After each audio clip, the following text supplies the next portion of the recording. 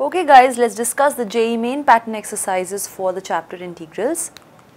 First question says integration of fx, which is given to be as under root 1 plus x square with respect to not x, but this time x square will be what? So question is basically asking you to integrate under root 1 plus x square, but with respect to x square itself.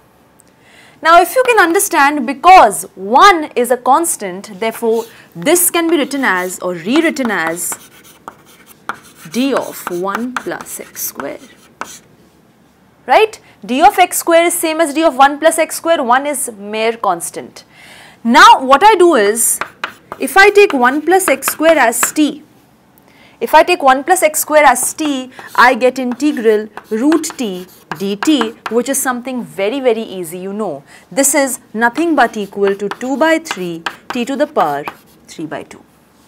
But that's not the answer, because t is being taken as 1 plus x square. So your answer is 2 by 3 1 plus x square to the power 3 by 2, and that is what is the indefinite integral of under root 1 plus x square with respect to x square. So 2 by 3 1 plus x square to the power 3 by 2 plus obviously the constant of integration, and therefore B is the correct answer. The next question says what? It says that if integral e to the power ax cos bx dx is given to be this, then f double dash x will be equal to what? So you are given the information of a certain expression. On the basis of that, you are being asked to compute f double dash x. Now if you can recall from this expression, this is something we have already witnessed, and we know the general scenario which follows for this particular expression. Why? We know that integral e to the power ax cos bx dx is actually equal to, it is given in the question as something else, but it is actually equal to e to the power ax upon a square plus b square, a cos bx plus b sin bx, right? But this has been given equal to e to the power 2x by 29 fx plus constant of integration. Obviously plus c is going to come in both the places. So if you compare both these expressions, what you get is a is 2, clearly a is 2. Also you get that a square plus b square is 29. If a square plus b square is 29, I get 2 square plus b square is 29. So b square is 29 minus 4, that is 25. So b is 5. A is 2, b is 5. Also if you compare, you get fx is a cos bx plus b sin bx. Now if fx is a cos bx plus b sin bx, then what is f dash x? It is minus a b sin bx. Why? Because a constant, d by dx of cos bx is minus sin bx into b. So minus sin bx into b, plus here it will be b square cos bx, right? Again if you differentiate, you get what? Minus ab is already here, square cos bx, and here it will be minus, this is what? B, this was cos bx, so b square, and then here you get b cube sin bx, isn't it? Because d by dx of cos bx is minus sin bx into b, b square is already over here. So from here if you take out minus b square common, you are left with a cos bx plus b sin bx, isn't it? Isn't it? This is minus a b square cos bx minus b cube sin bx, but a cos bx plus b sin bx is equal to fx. So f double dash x has come out to be equal to minus b square fx. But we know that b is equal to 5, so your answer is minus 5 square fx, that is minus 25 fx, and that is what is f double dash x. It has come out to be equal to minus 25 fx or minus b square fx, where b is 5. Clear? Easy enough question. Next we have, if integral fx dx is this, then fx will be what? Okay, so let's see how to tackle this question. Okay, so integral fx dx is given to us as what? Integral fx dx is given to us as twice of fx whole cube plus c. If you differentiate both sides with respect to x, because I want fx, so I don't want this integral sign, I want my fx to get rid of this integral sign. D by dx, when you do, you are just left with fx. This is 2 constant, 3 into fx whole square into f dash x. So over here you get 6 fx whole square into f dash x. Right? This is what you get by chain rule.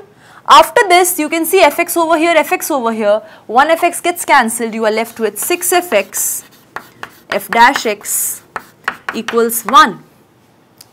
From here, the very situation of obtaining fx starts. You can write this as this. This is d by dx of fx equals 1, which alternatively can be written as what? 6 fx d of fx equals dx, and now you can integrate both sides. Here with respect to fx and here with respect to x. When you do this, what is it that you get? You get 6. Integration of x dx is x square by 2. So here you get fx square by 2. And this is equal to x. You are left with fx whole square is x by 3. So fx you are having as under root x by 3. That is how you compute your fx when you have the information that integral fx dx is twice of fx whole cube. Now if I move towards the next question, let's see what that calls for. Question is, if this is equal to a log x plus 1 plus b log x minus 2, then what is the relationship between a and b? Now you can see over here, integration by partial fractions is going to come into picture. It is very, very simple. Integral of 1 upon x plus 1 into x minus 2. This will be what? If you put x equals minus 1, I have taught you already in my lectures how to get the values. If you put x equals minus 1, you get 1 upon minus 3. Just ignore this expression, put x equals minus 1. You get 1 upon minus 3 or minus 1 upon 3 times 1 upon x plus 1. That's what you get. Plus, if you put x equals 2, not in this expression, in the rest of the expression, x equals 2 gives you 1 upon 3. So you get 1 upon 3 times 1 upon x minus 2, and you need to integrate this now. Now it's very, very easy. This gives you minus 1 by 3 log of x plus 1 plus 1 by 3 log of x minus 2. And this is exactly equal to the expression a log x plus 1 plus b log x minus 2. And therefore you get that a is minus 1 by 3, b is 1 by 3. So a plus b clearly is coming out to be 1 by 3 plus minus 1 by 3, which is 0. Easy enough question, just using the very partial fraction scenario of integration. If integral fx dx is fx, then what is integral fx square dx? Let's see how to tackle this question. Integral fx dx is fx. If integral fx dx is fx, it clearly means d by dx of fx is fx. D by dx of fx is fx means I can write this as 1 by fx d of fx equals dx. Right? And now I can integrate both sides.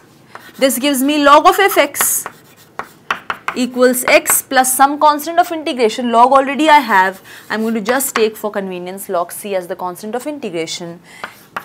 Now I can write this as fx equals e to the power x plus log c, which is e to the power x into e to the power log c, which is e to the power x into c. Fx is c into e to the power x, so fx whole square will be c square e to the power x whole square, which is this. And when you integrate fx whole square, you actually integrate this, which comes out to be what? C square is constant, integration of e to the power 2x is this upon 2, right? And your answer comes out to be 1 by 2 c square into e to the power 2x, which actually is this. Fx whole square is this, fx whole square c square into e to the power 2x into 1 by 2 is what is the integration, right? So integration of fx whole square dx is what? 1 by 2 fx whole square, right? Just this 1 by 2 is going to come out, rest fx whole square remains the same. Clear? Moving to the next question, we have what is the absolute value of this given integral expression? Okay, so talking about this, you need to first focus upon the values which x can basically acquire in this expression. For this question, I am given that x is going to range from 10 to 19. So x is already given to be greater than equal to 10 and less than equal to 19. Greater than equal to 10 means what? X to the power 8 will be greater than equal to 10 to the power 8. Obviously, if I add 1 to it, again the inequality holds. So this is something that you already have. Now over here you need to find the absolute value of this expression, means you need to find this.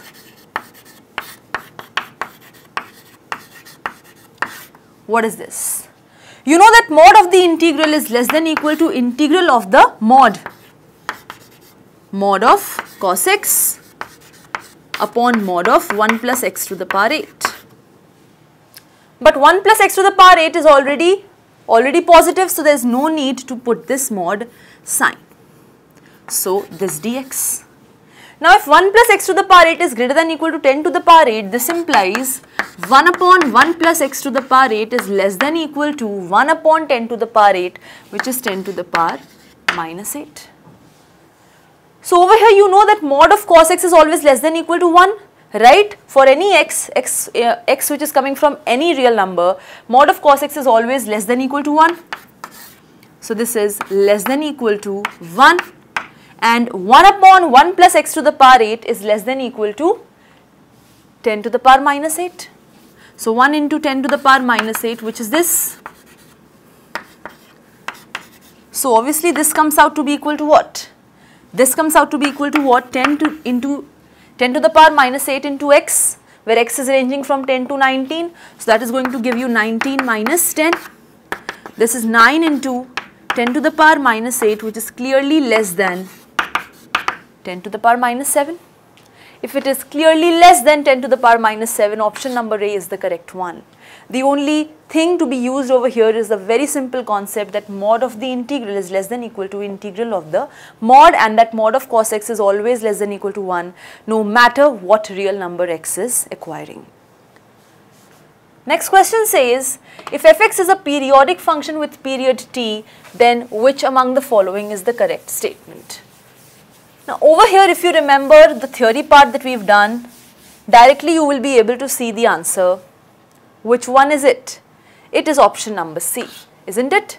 Why? Because we know that integral a plus nt to b plus nt fx dx is equal to integral a to b fx dx, and this is true for all integers. Over here specifically for n equals 1, the expression is given to you. A plus 1t, b plus 1t. See, a plus 1t, b plus 1t, fx dx is a to b fx dx. So this is obviously right. If you have just the knowledge of basic, very basic properties, which functions which are periodic with period t acquire, very directly you will be able to get the answer. Fine. The next question says what? Let fx be equal to this, then the roots of this equation are what? Real roots. Okay. Let's see. So fx is this, that means what is f dash x? If fx is this, what is f dash x? It is under root 2 minus x square and not t square. If f dash x we know, I am interested in this equation, x square minus f dash x equals 0.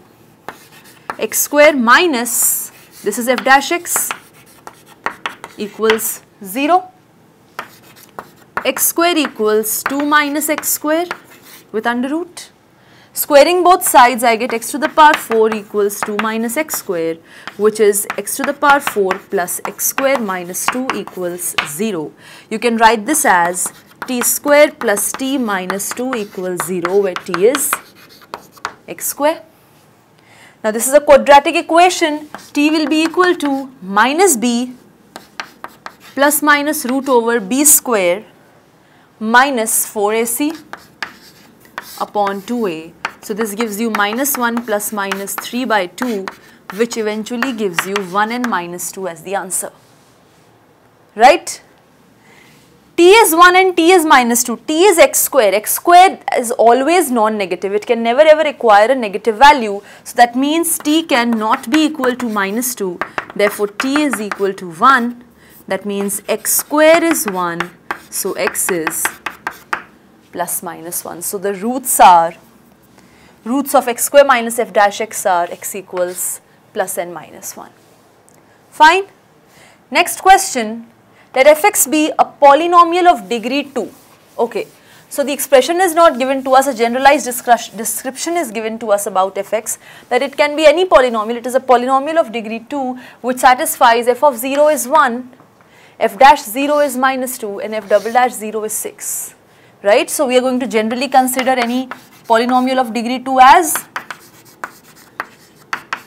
ax square plus bx plus c. F of 0 it is saying is 1. F of 0, 0, 0 plus c, so c is 1. F dash 0 it is saying is minus 2. What is f dash x? F dash x is 2ax plus b. So f dash 0 will be b, so b is minus 2. F double dash 0 it is saying is 6. What is f double dash x? It is 2a. F double dash 0 is 6, that means 2a is 6, which implies a is 3. So you have fx very easily coming out to be 3x square plus 2x plus 1. Because a is 3, b is minus 2 and c is 1.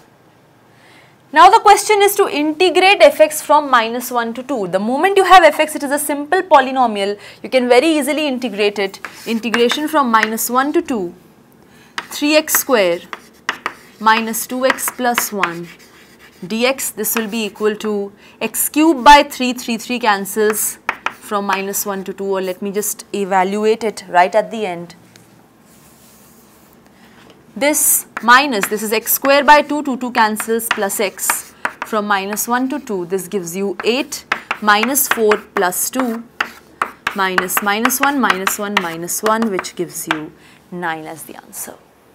So your integral is coming out to be equal to 9.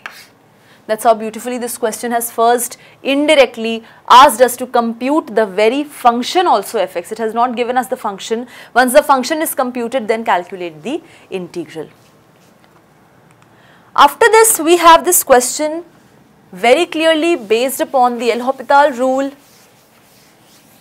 This is very, very important. Leibniz rule we have done. Based upon it, we have to tackle with this question. Why? Because right now it is of the 0 by 0 form.